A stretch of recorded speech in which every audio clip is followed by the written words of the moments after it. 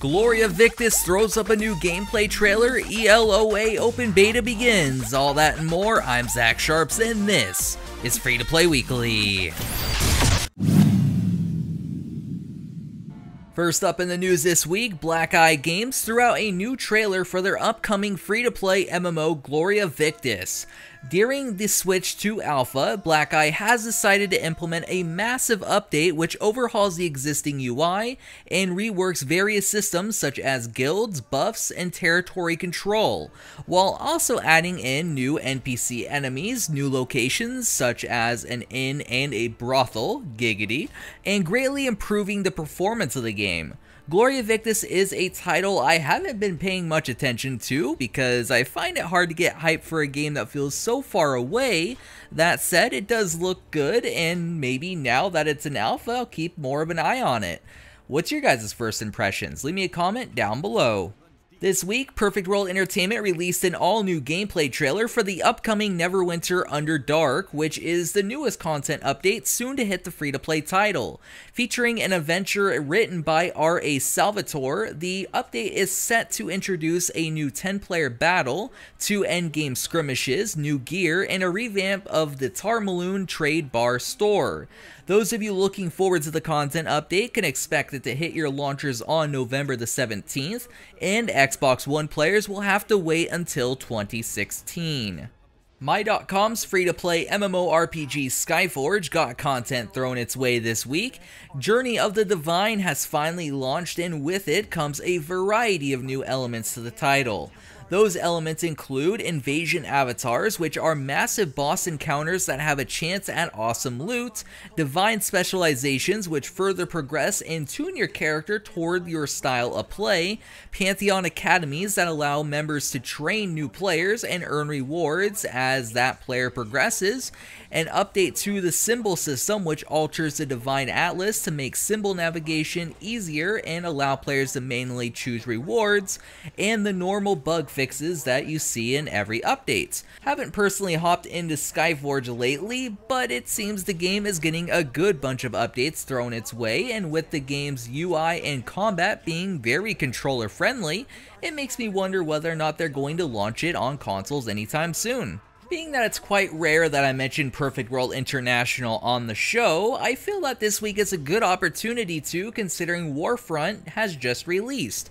What is Warfront? Well, it's Perfect World International's 11th expansion to the free-to-play MMO, and it features large-scale cross-server PvP, which pits 120 players in massive-scale combat, a 20 vs 20 cross-server update to Nation Wars, and a new solo instance which features 108 levels of ever-changing content, making it one of the most difficult dungeons in the game.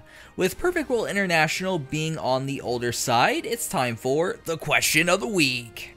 Last week on the show, I asked which role do you normally play in an MMO? Most of you guys said DPS or a hybrid of sorts, but a user by the name of Sango Productions 21 gave an interesting perspective by stating the following. Me? In MMOs, I love healing. Of course, when I'm feeling like being up in people's faces, I also love to tank. I just feel that DPS is so selfish, for a lack of a better term, at least for me. DPS does everything to improve their DPS output, or in some MMOs, other DPS outputs as well, but that is somewhat rare, whereas for healing and tanking, everything you do is to better the rest of your raid and keeping other players alive. Thanks for your guys' responses, and you guys know the drill. If you want your comment possibly featured in next week's episode, make sure to leave a comment down below. This week's question is, what is the oldest MMO you still play, and why do you still play it? Is it purely for nostalgic reasons, or do you just find it better than newer releases? Personally for myself, and I always get flack for this, but I still hop into World of Warcraft when there's a new expansion, mainly because I have a ton of great memories in WoW, and Blizzard tends to know what lore will drag me back into the darn game. Freaking Legion. Curious what titles have kept you guys hooked, even though they might be a little bit old.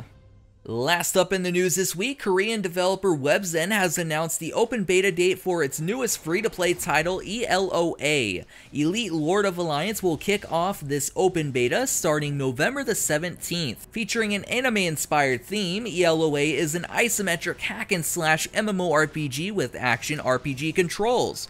With 5 playable classes, 3 combat stances for each class, PvP, dungeons, and more, ELOA is primed to be a competitor in the market of ARPG-styled MMOs. This one has been on the top of my list to try out, and considering I feel my Fallout 4 addiction will fade away a bit come November the 17th, I'll certainly download it.